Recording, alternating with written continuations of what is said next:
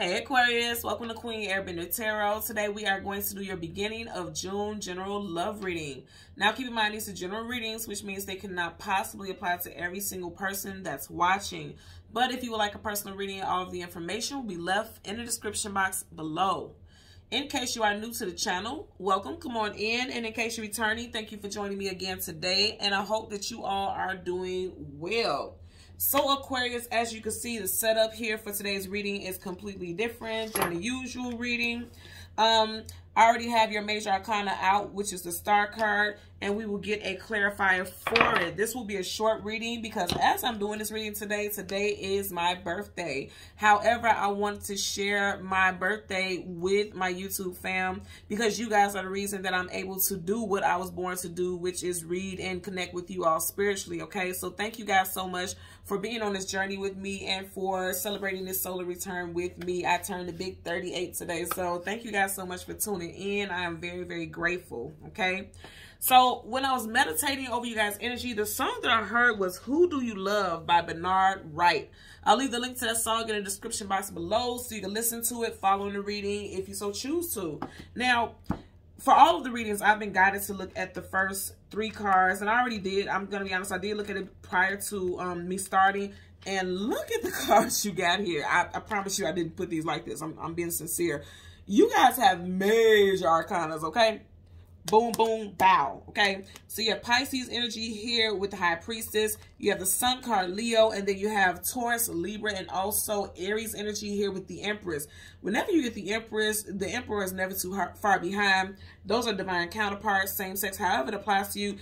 Some of you all are dealing with a spouse or someone that you see as someone that you will move forward with in a long-term commitment. You and this person's first, middle, last initial could be B, T, J, C, M, W, H, or K. Okay, for you or your person, first, middle, last initial. And again, they could be a Pisces, a Leo, Libra, Taurus, or Aquarius. You had strong Taurus in the very beginning. When I was doing your pre-shuffle, like almost every card was connected with Taurus energy. Now, we also did just recently leave Taurus season, so something could have went down in Taurus season. I don't feel like bad. I feel like more so, because with the song, Who Do You Love? In the beginning of the song, he's talking about he's never been in love before. And I feel like some of you guys are like, whoa, this may be like some type of shock to you all that you feel so strongly about someone, or this person may feel like this about you. Now, if you're in a relationship that it already has a foundation, it's already rooted, it looks like you guys are going to the next level of marriage, because if you look at her, she's going towards the sun. The sun is the most positive card in the whole entire deck of tarot. Your day is never going to start without the sun coming up. Whether it's clouds or not, when the day starts, the sun is definitely up, okay? Because that denotes the energy of a brand new day starting. Some of you all intuitively know, like you can just feel like this is your person. And I'm going to tell you, both of these people are divine counterparts, to be honest with you. She is the spouse to the Emperor, and she is the spouse to the Hierophant.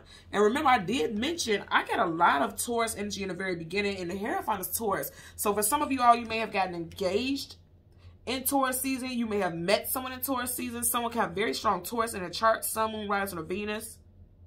I feel like their sun sign, because you do have the sun in the middle. Their sun sign would be, it could be their sun or their moon, because you have the sun here, and then right here she has the moon energy on her head. So their sun or their moon sign specifically could be Taurus. Doesn't have to be. I'm just getting that because I did pick that up. Whatever the case, I feel like some of you guys are dealing with someone who is not used to being very affectionate, or they're not very used to being lovey-dovey. And that's why I'm hearing the song again, Who Do You Love? Like, I'm hearing it in my head as I'm talking. Like, for some of you all, you're dealing with someone who is not used to putting their emotions and feelings out there. They're used to keeping it to themselves, because the High Priestess is pretty good at keeping secrets. So I feel like this person is pretty good at keeping their emotions to themselves. Yeah, because if you look at all of them, they all look emotionless. Look at her, emotionless. You can't read her feelings or emotions. Even the sun is like, it just looks very unbothered. Empress, you know, it's like you wouldn't know how this person feels until they tell you directly. Now, this could be your person, or this could be you. Now, if you're single, I'm going to say again, I really do feel like some of you guys are getting ready to meet someone who is going to be a life companion, because both of these are lifelong companions. Sincerely, that's really the energy there. Okay, so let's see what we get for you today, Aquarius. I'm going to tuck the cards in here randomly. because we already seen them. If I shuffle and you get one of these cards again, it's definitely a double confirmation that you are meant to have that card, and the energy is very much aligned with what the messages we've gotten so far. Even if you don't get these cards, you know, that doesn't mean that the message doesn't resonate with you. It just means that this is just double confirmation. Excuse me. So let me go ahead and shuffle. Wow. You got the Tower, and then you got the Two of Swords. This could very much be your energy, or you could be dealing with a Gemini or a Libra. Also, with the Tower, you have Aries, also Scorpio energy. So, I'm going to say again, what I'm getting is that some of you guys may be dealing with someone who is very guarded. She is literally has her arms crossed across her, right where the heart area is. And then sword up means yes, sword down means no. Sword is communication and mental. It's like this person may be so strong against communicating how they feel that it's going to cause some type of breakdown of a relationship. So I'm getting two different situations with this. Some of you guys are meeting someone who is like completely smitten with you and has a difficult time communicating, possibly because of something that happened in their past. Someone is stuck between a rock and a hard place here. I also want you to notice that the water is behind her. Water is the emotions and feelings, and she's blindfolded. So I'm going to say again, for some of you guys, you're dealing with somebody who does not know how to share their emotions. They don't know how to be emotional, or they don't like expressing it. And for others, I'm getting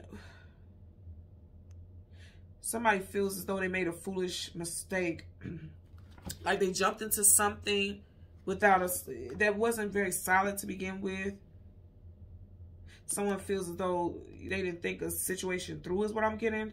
And then I do see this peeking up right here. You got the Emperor. Remember, in the beginning, you had the Empress. So I'm telling you, some of you guys, this is either a spouse that you are already connected to, or this is someone that you're going to get married to. I never get this with the Tower, but I feel like this Tower is not going to last long. You know, Tower, that's major arcana, so it's a definite energy. I feel like this is just an energy of someone being scared. And as I turned this so I could shuffle, I seen this peeking up, Nine of Swords. Somebody's in their head a lot. This could be you, because that is your element, swords. Unless you're dealing with a fellow air sign. Ooh, somebody may have been left out in the cold or feels abandoned, or you may be deciding to leave a situation because you feel like this person could be emotionally manipulative with the, and I almost said the Devil. With the Magician, Virgo, Gemini energy. The Devil is Capricorn. And we don't have that here, but I'm seeing the Devil. Somebody could be emotionally manipulative. Like they don't like to show their cards. And as I say cards, if you think about a magician, you know, sometimes they do little card tricks and things like that. And I didn't do that intentionally. And you got the Four of Pentacles holding on for dear life. This could also be someone holding back, especially when it comes to matters of the heart. See how the Pentacle is by the heart? And remember I said Capricorn. Some of you guys could be dealing with Capricorn. You have Pentacles, Taurus, Virgo, Capricorn. I feel like this person feels like it makes them feel powerful to be able to hold back their emotions or feelings, because he's a king. Kings and queens hold positions of hierarchy and power. Someone feels very empowered to be able to hold back their feelings. Even with this Magician, look at his face. You can't read his emotions. It's like kind of smug. Let's see what we get for you guys today for the beginning of June, Aquarius. Okay, and I almost said Sagittarius. So some of you guys could be dealing with a Sagittarius, Sun, Moon, Rising, Venus, specifically Sun. Whoa.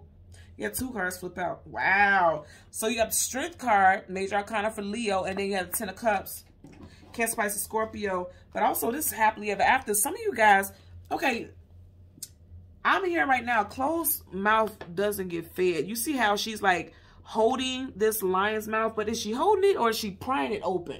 You get what I'm saying? Like, I feel like somebody's being prideful. The Strength card, that's Leo, but it's also the lion is the pride. Somebody's being prideful, I'm getting. Typically, I get that she's taming this beast or trying to keep him from making a big roar, a big to-do.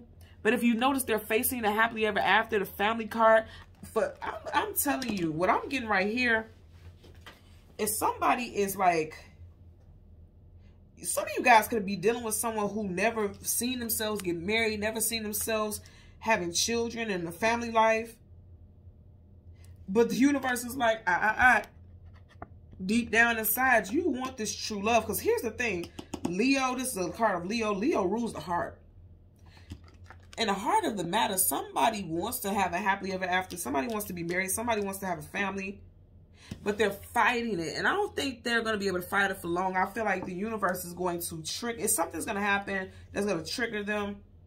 And they're not going to have a choice but to be honest and raw and vulnerable. You see how she's nude? I have to cover it up because you guys know we do have prudes here on YouTube who will report you for that. So I just wanted to, you know, cover that up really quickly. But I'm seeing a connection coming together. This could be happening in Leo season or in Cancer season, which is right directly after Gemini. And after Cancer is Leo. So between Cancer and Leo season, somebody could be getting in a relationship or establishing a relationship. There also could be talks about having children, starting a family. This will make somebody very happy. You got that rainbow there. There's definitely happiness. At the end of every rainbow, there's a pot of gold. You know, so pot of gold, gold is stability, money, abundance. Somebody sees abundance as establishments with family and someone that they love long term. And that's why I said with the song, who do you love? It's like this person knows who they love, but for somebody in a situation, you or your person, somebody's fighting it. Again, I'm going to say I don't feel like they're going to be able to fight it for long because they see how happy they could be in this union. Again, if you are already married or if you're already in a relationship, it looks like your person may have lost their need or desire to express how they feel, to share their emotions with you. But I feel like they're realizing that that's necessary in order to keep you guys family intact, in order for, you know, you guys to remain happy in your union. It has to be expressed, is what I'm getting here. And they know it. And I feel like they're going to share their feelings with you. I feel like that's going to happen. For sure. Okay? So, Aquarius, Sun, Moon, Rising, and Venus individuals, as always, I'm going to ask that you continue to like, share, and subscribe. And until next time, take care. Bye.